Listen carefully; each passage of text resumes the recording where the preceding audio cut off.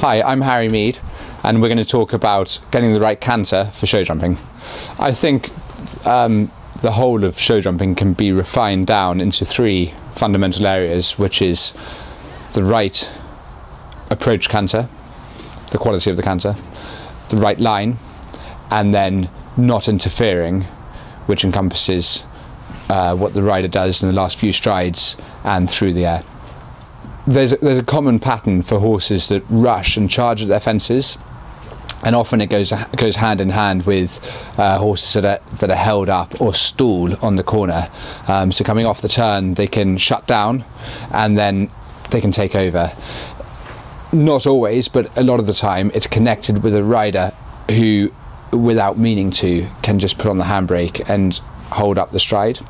And a horse is intelligent enough to learn that if they're being put in a non-jumping place, it's going to be very difficult for them to jump, in very simple terms, without hurting themselves or without putting in a huge effort. So they normally learn to deal with that in two ways. Firstly, to either stop when they get there, or to take over and run at their fences. So if somebody's holding them up, they can take over and dominate, which means you get the effects of a horse charging.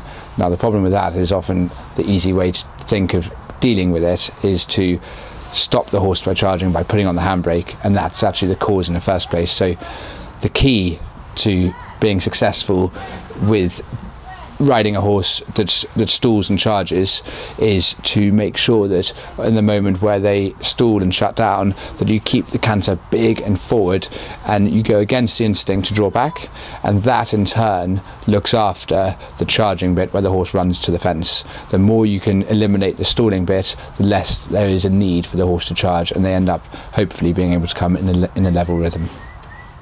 So when we talk about the quality of the canter and coming in a bigger, more active canter, it's important to differentiate that between either coming fast, in a fast rhythm, or in a driving, shoving seat.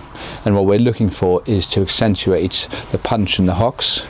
So you really work on trying to pump the hocks, get as big a active canter so it's as alive as possible, to enable the horse to jump. When you've got that canter, plenty of options present themselves, and one doesn't have to be brilliant at seeing a stride because it becomes obvious.